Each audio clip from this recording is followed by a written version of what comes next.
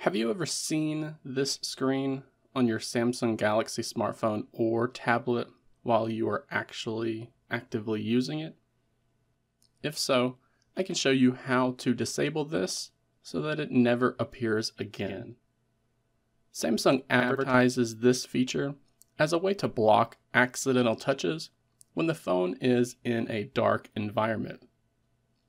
They then go on to give a couple of examples, such as when the device is in your pocket or when it is in a carrying bag. However, those examples are not when I see this screen pop up. I could have the phone on my desk and just not touch it for a couple of minutes, and instead of seeing the screen timeout,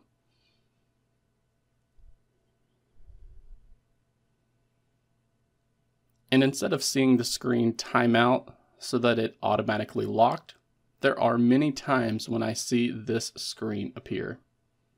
Even when the phone is out in the open and on top of my desk, or when the phone is in my hands while I'm sitting on the couch. It's happened so many times that I dug through the settings just so that I could find out how to turn this feature off. And you can do this by first opening up the Settings application, then scrolling down and tapping on the Display menu. From here, we're going to scroll down again until you see a toggle labeled Accidental Touch Protection. This feature has been enabled by default on all of the Samsung Galaxy devices that I own. So if you have a smartphone in the Galaxy S23 series, Galaxy S22 series, the S21 series, or any other Samsung Galaxy device, then Samsung has likely enabled this feature by default on yours as well. Thankfully, we can turn it off with a simple tap, and you should never see it appear again.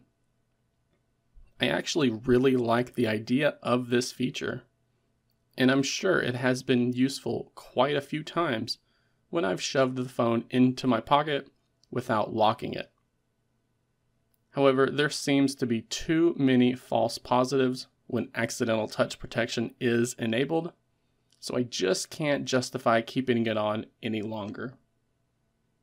I would be curious to hear what you all think of this feature on your Samsung Galaxy device though. Have you ever had this screen appear while you were still actively using it? Let me know your experiences down in the comment section below.